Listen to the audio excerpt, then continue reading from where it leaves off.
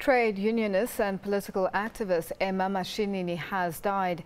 87-year-old Mashinini died of a suspected cardiac arrest. The South African Federation of Trade Unions says Mashinini devoted nearly 75 years of her life from the very young age of 14 to the struggle against apartheid and for the rights of the working class.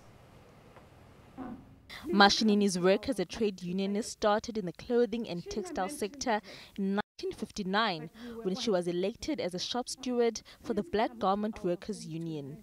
She joined the union after experiencing and witnessing the humiliating and cruel ways in which black people were being treated and constantly being threatened with dismissal. She was instrumental in reducing working hours from 45 hours a week to 40. Mashinini's other trade union achievements include getting maternity and paternity rights recognized and protected. In 1975, Mashinini started the Commercial Catering and Allied Workers Union of South Africa.